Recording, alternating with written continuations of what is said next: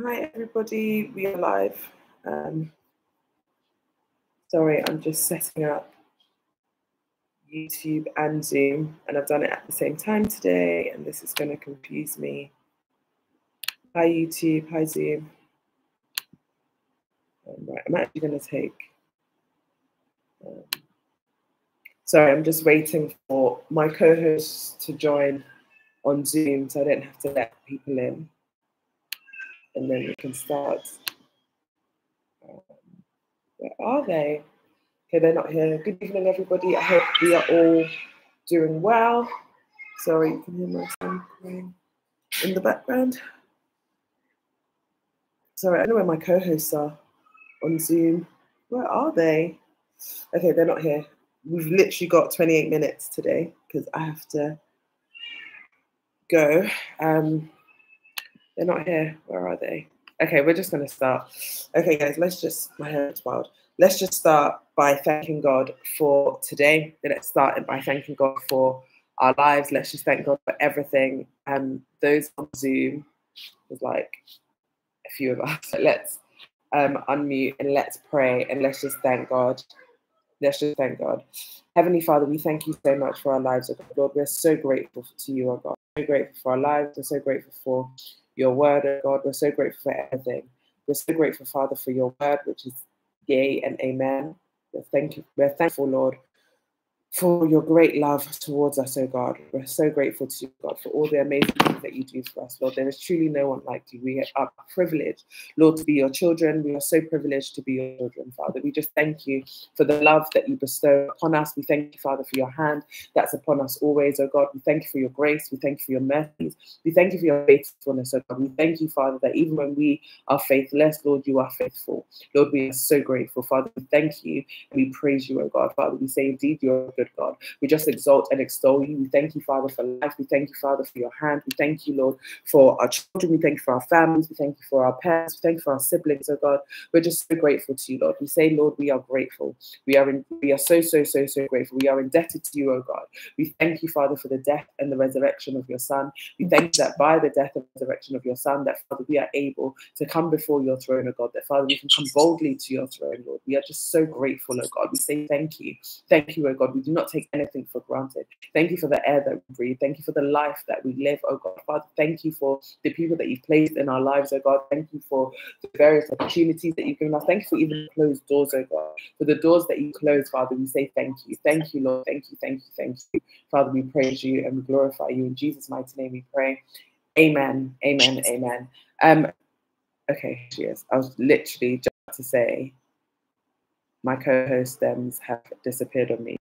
But she's here, she's arrived. Let me make her co-host. Okay, our next prayer point is we are going to pray the prayer of repentance. We're just going to ask God to, sorry, multitasking isn't the best sport these days. Okay, we're going to ask God to forgive us for anything that we've done that is not according to his will. We're asking for his mercy. We're asking him to pour his spirit upon us, to make us aware of the things that we do that are not pleasing unto him, the things that we do that do not represent him well, the things that we do that just don't speak kingdom, the things that we do that confuse people, the things that we do that might make people think, is she really a Christian? The things that we do that maybe even deter people away from the kingdom, where they might say, oh, if that's what Christians are doing, I'm not interested. Or whatever it might be. It might be a thought that we're having. It might be a way that we're even feeling. It might, whatever it might be against the will of God. We're going to pray right now. We're going to ask him for his forgiveness. We're going to ask him to pour his spirit upon us and to just give us the heart to understand what his will is. For, I'd say for the majority, I hope for the majority, if there is anything that we do that is sin, it's not intentional. Intentional sin, it's everything. It's not stealing. It's not, something that's in the 10 Commandments, but it might just be the thoughts that we have. And we have to understand that every thought has to be held to the obedience of Christ, has to be held captive to the obedience of Christ. So we're praying right now that, Lord, even our thoughts, purge us from anything that does not look like you. Purge us from the thoughts that we're having, anything that we might have said, anything we might have thought that does not please you, that leads us astray, that leads us away from you. Father, we're asking that you would have mercy. Amen. Let's pray. Heavenly Father, we ask in the name of Jesus for your mercies right now. Lord, we ask that, Lord, you give us the heart oh God, of repentance. That, Father, if there's anything that we're doing that's not pleasing unto you, anything that we're doing that comes against your will, that, Lord, in the name of Jesus, you would have mercy, oh God. Lord, pour your spirit upon us. We ask, Father, that, Lord, you would fill us, oh God. Fill us with your spirit, that, Lord, you know what to say. If there's any thought that we have had, any words that we have spoken, anything that we have done that's not pleasing unto you, Lord, we ask in the name of Jesus for your mercies. We ask that, Father, you have mercy upon us in the name of Jesus. We ask, Father, that you would just have mercy upon us, oh God. Have mercy upon us, Lord. Have mercy upon us in the mighty name of Jesus. Father, we pray that, Lord, you pour your spirit upon us, oh God. That, Father, we would hear you. We would hear you, oh God, when you speak. That we would hear you, Lord, when we're doing things that are out of your will. That we would hear you, Father, when we're doing things that are not according to your will and your way. We ask in the name of Jesus that, Father, it would just be that we're asking you to forgive us. But truly, Lord, we turn from whatever it is that does not please you in the name of Jesus. We ask that, Father, we would turn from all things that do not please you in the mighty name of Jesus, oh God. Lord, pour your spirit upon us, Lord. Pour your spirit upon us, Lord. Pour your spirit upon us, Father, we pray. In Jesus' mighty, mighty name we pray. Amen. Amen. Amen. Siobhan, I'm going to ask you. Sorry, someone sent me a message. Why am I getting so distracted today? Oh, that's fine. That's absolutely fine. Absolutely fine. We are, Siobhan, sorry, I'm going to ask you to do you as well. Good luck. But if you could please do both, because I didn't let you guys know that we were doing YouTube, but we are, and there's no one on YouTube.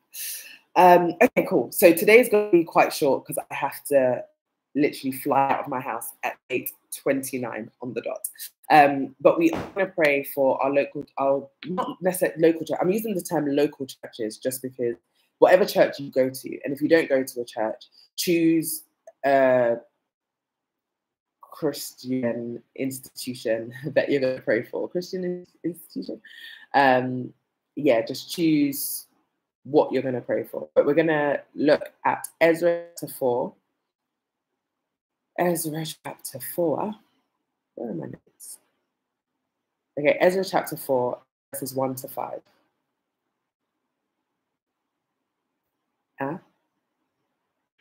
Adevola.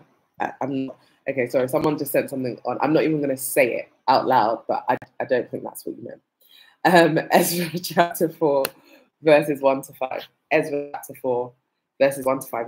And I'm going to read the New King James Version. Now, for the sake of time, which we don't have today, I'm going to read very, very quickly. So Ezra chapter 4, verses 1 to 5, and I read. Now, when the adversaries of Judah and Benjamin heard that the descendants of the captivity were building the temple of the Lord God of Israel, they came to Zerubbabel and the heads of the fathers' houses and said to them, let us build with you, for we seek your God as you do, and we have sacrificed to him since the days of Esarhaddon, king of Assyria, who brought us here. But Zerubbabel and Jeshua and the rest of the heads of the fathers' houses of Israel said to them, you may do nothing with us to build a house for our God, but we alone will build to the Lord God of Israel, as King Cyrus, the king of Persia, has commanded us. Then the people of the land tried to discourage the people of Judah.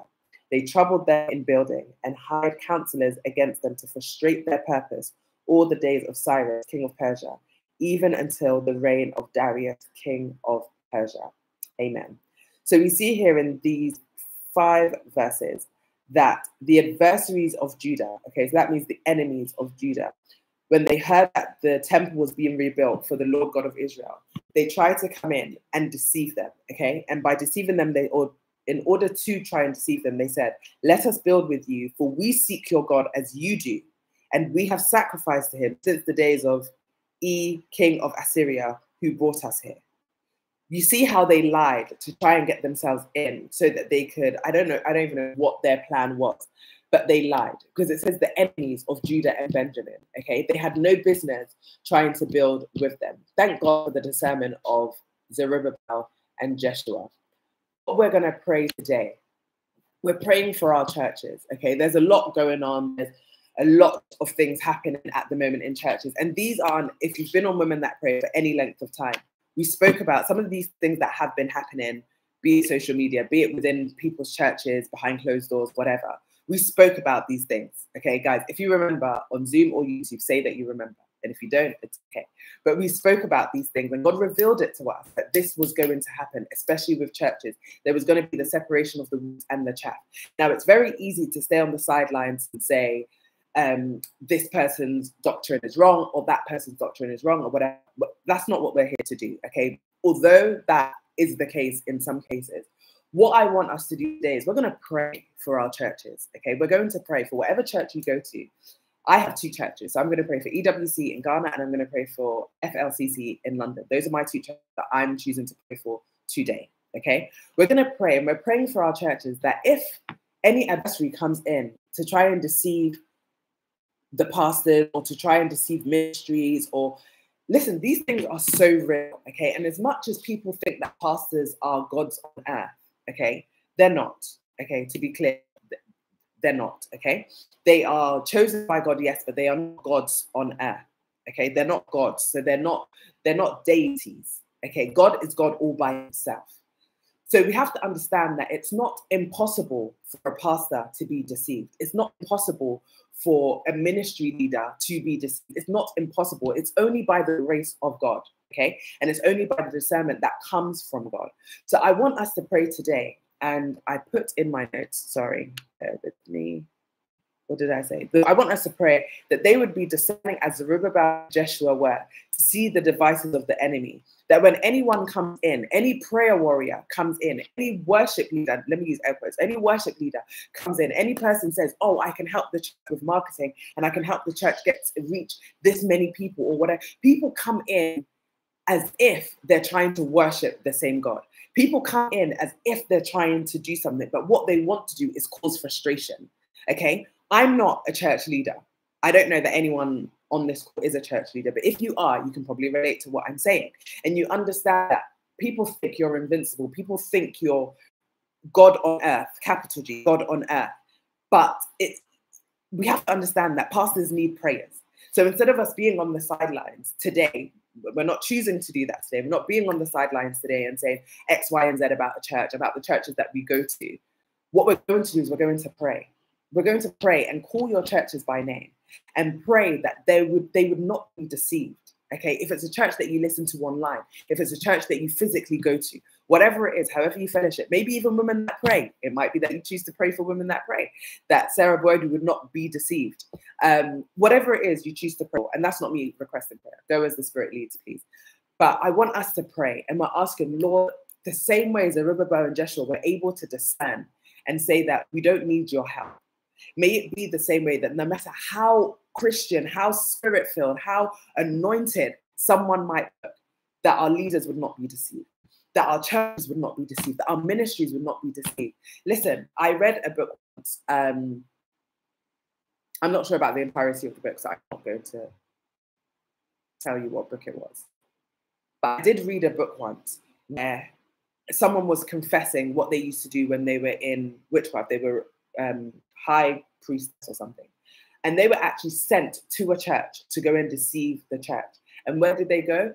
The prayer warriors. That's where they went. They ended up being the head of the prayer team, okay? And this was someone who was a witch, someone who had been sent to that church to bring the church down, okay? And they were able, because they went in with their tongue-speaking selves and they looked so anointed and so, oh, they were causing miracles to happen and healings. And listen, when Moses went to Pharaoh, what happened?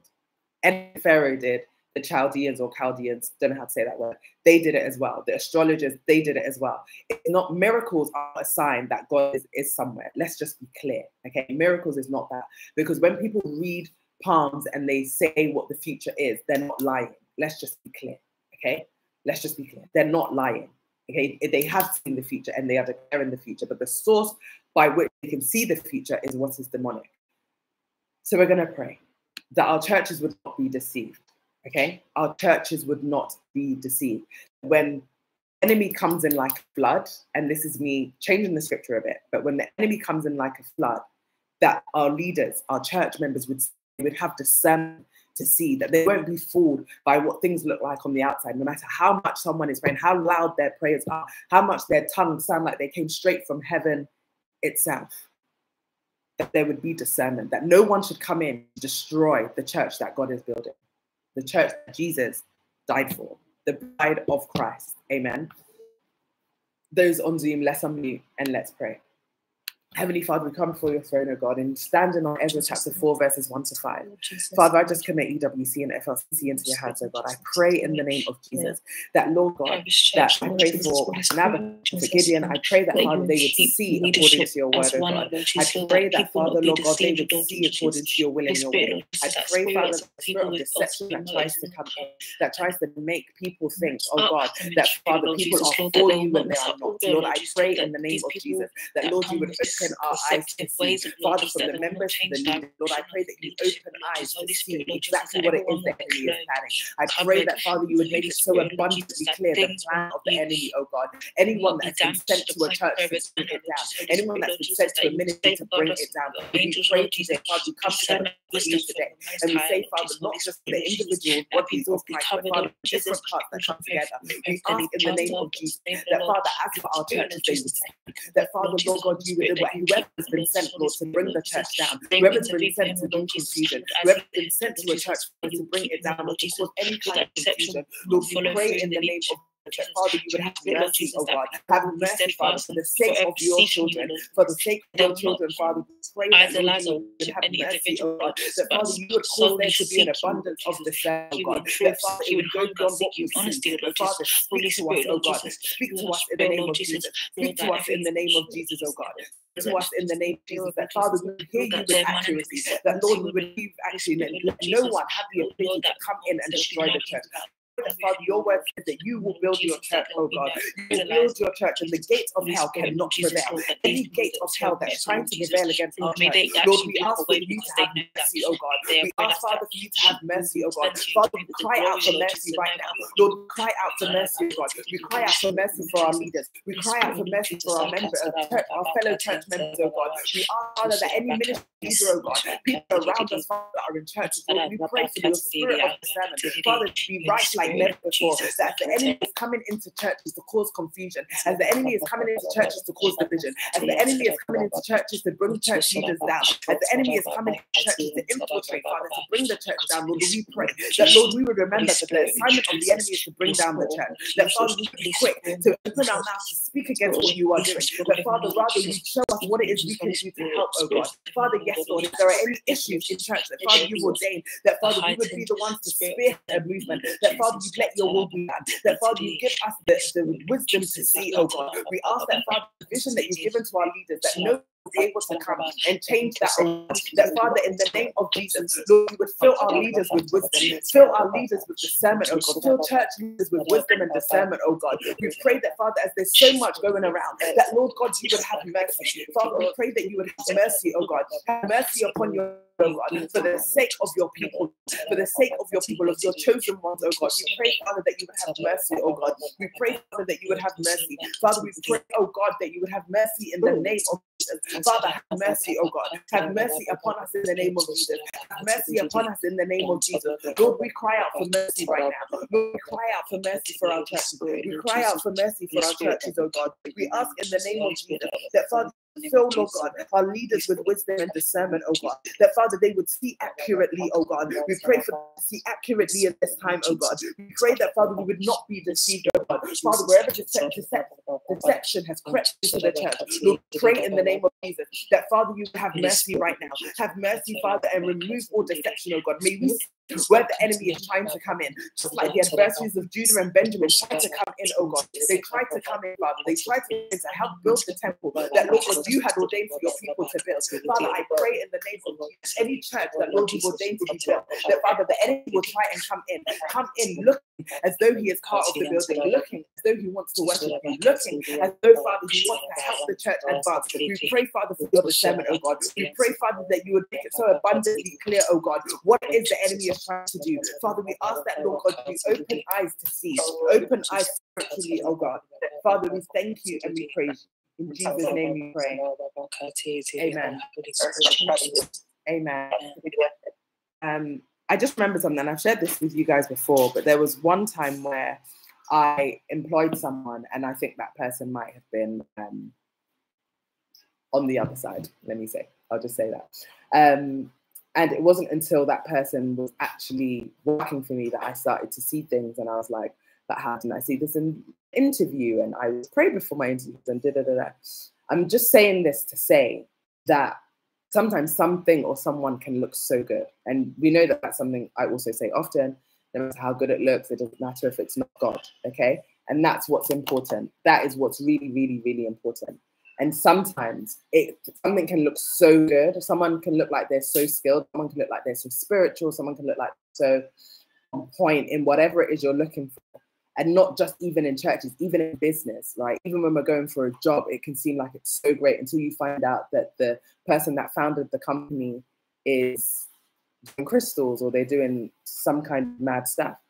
And you go and everyone has to meditate for half an hour and do yoga positions. And, you know, sometimes until you're in something, you don't see that it's dodgy. So this prayer doesn't just go for churches, but in everything that we do, in any which way that it involves people and things, we need to be very, very careful.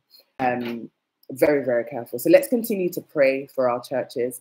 It's so important. So important. There's a lot going on at the moment, and there's a lot being said, and there's a lot of exposition and, you know, all sorts of things that are happening. But let's pray for our churches. Let's choose to pray for our churches and not be, of course, as the Spirit leads, but the church needs prayer. And let's never forget that the church needs prayer. Our leaders of churches need prayer. It's not easy. Okay, I've had the privilege of being close to my pastor in London and just seeing something and just hearing stories. I ask questions when I'm around leaders, especially of churches. I like to ask questions, and it's a lot. Okay, when you're not in it and you don't see it, you don't understand it, but it can be a lot. So we need to really pray, because the enemy hates church. Let's just be clear on that, okay? The enemy hates church, because Jesus said he's building his church and the gates of hell would not prevail. So he's trying to make those gates of hell prevail, because that's what he does. He goes contrary to the word of God. So let's just pray for our churches. Please, please, please, please, please. Our next prayer point is we are going to pray for, sorry, my notes. We're going to pray for, oh, it's changing. So, okay. We're going to pray if there's anything God has asked us to build as individuals, okay, be it a ministry of our children, okay, we're building our children, kind of, if you understand what I mean with that. Any responsibility that God has given us for the furtherance of his kingdom, whatever it is he's given us, we're asking that we would have the discernment that Zerubbabel, I nearly said something now, that Zerubbabel and Jeshua had. That anyone that tries to come and build with us, anyone that tries to join our company, anyone that tries to help us look after our children, anyone that tries to help us in our marriage, in somehow, I don't know, maybe they're your counselor or whatever. We're praying that if they're not of God, that we would see that they're not of God. If they've been sent by the enemy, we're asking the Lord to show us, not for our sakes, but for the sake of whatever it is he's asking us to build, whatever it is he's asking us to cultivate, whatever it is he's asking us to do. We're asking that, as we understand, and we've understood this from weeks back on WTP, that no man is an island and we do need help from people. But today we're praying that if there is anyone that is not according to God, that is lying to us, that is trying to come in deception, that they've been sent by the enemy, we're asking in the name of Jesus for him to have mercy on us, for him to open our eyes, even if we've already signed contracts, if we've already employed, or we've already, whatever it might be. We're asking God, if it's someone that cleans our home, whatever it is, we're asking God, have mercy and just reveal to us your will in the name of Jesus. Amen. Let's pray. Heavenly Father, we come before you and we pray for ourselves individually, oh God, and ask that, Father, whatever it is you have asked us to build, that, Father, we would build according to your wisdom, oh God, that, Father, we would take on the people that, Father, you've ordained to be partakers of the journey. We ask that, Father, if there is anything, oh God, or anyone that has become a part, has attached themselves to what it is you're asking us to build, that, Father, you did not ordain for them. Lord, we ask in the name of Jesus that, Father, you would have mercy, oh God. Father, we cry out for mercy. Lord, we pray right now, Father, you'd have mercy, oh God. Remove anyone, oh God, that, Father, has attached themselves to what it is you are building. Anyone that has attached themselves to the instruction that you have given us. That, Lord God, is supposed to be a I pray that, Father, you give us the wisdom of Zerubbabel and Jeshua, that, Father, we'd be able to say, no, you are not a part of this building. You are not a part of this building. You are not a part of this in the name of Jesus. We are asking, Father, for you to have mercy, oh God. Father, have mercy upon us, oh God. We cry out for mercy in the name of Jesus. We ask that, Father, you reveal to us things that are not according to your will, things that are not according to your way, people that are not according to your way, people that do not have a heart for you, that think to have a heart for you, or people, Father, that are not supposed to be part of what it is we are building.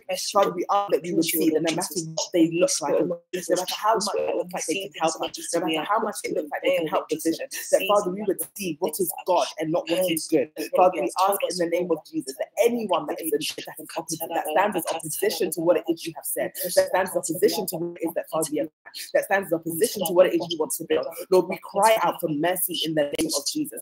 Ask, Father, that your will would be done, that, Father, your kingdom would come in and through us, God, that, Father, we would not cause any Acans to attach themselves to us, oh God. We would not cause any Acans to attach themselves to us. Father, open our eyes, oh God. Reveal to us in dreams, God. If there is anything or anyone that we've to ourselves, Father, that's not according to your will. Anyone, Father, that is causing downfall rather than an uphill rise. Father, in the name of Jesus, Lord, open our eyes to see. Open our eyes to see, oh God. Make it so abundantly clear, oh God. Father, from friendship to business opportunities, Father, to ministries that we join in church, whatever it might be, Lord, we ask in the name of Jesus that you open our eyes, oh God. Open our eyes in the name of Jesus. Open our eyes in the name of Jesus, oh God. Father, open our eyes in the mighty name of Jesus, Lord. Open our eyes, Lord. Open our eyes, Father. Open our eyes to see exactly what it is that, Father, you ordained for us to do. Open our eyes to see, oh God. Open our eyes to see in the name of Jesus. Father, we thank you and we praise you. In Jesus' mighty name we pray. Amen. Amen. Okay, we're going to go offline to pray for our individuals. So I pray that when we come off, please actually pray for whoever you're praying for the month of May. But before that, I just want to share something with you. And this isn't to confuse, but this is to show you that there's a lot going on in the world. So I was listening to someone's testimony on YouTube yesterday, and it's a lady that went into occultism for a while due to frustrations of Ghana police, which sounds crazy, but when you live here. And something she said was, no, it's fine. I'm not going to share it. Sorry, I'm not going to share it. It's not, I don't think everyone on here can handle what it is I was about to share. Let's just pray for discernment, okay? We're praying for discernment. We're praying for discernment. It is so, so, so important. And don't just pray for discernment for yourself. Pray for discernment for those around you, your loved ones, that you won't hear that your sister went and employed the wrong person. You won't hear that your cousin is going to a church that is actually based in occultism. You won't hear things like, it may be far from us in the name of Jesus. So we're going to come off now because, like I said, I do have to run out of my house in a minute. But please, please, please pray for whoever you're praying for the month of May. And additionally, continue to pray for discernment. Okay, let's stand on Ezra chapter 4, verses 1 to 5, to see that the enemy comes in so many ways. And at the end of it, that it said that those same people, it says in verse 5, they troubled them. Then the people of the land tried to discourage the people of Judah. They troubled them in building and hired counselors against them to frustrate their purpose all the days of Cyrus, king of Persia. So we see what it is the enemy does, okay? He hired, in this instance, hired counselors against them to frustrate their purpose. God forbid, may it be far from you. And may we see the work of the enemy. May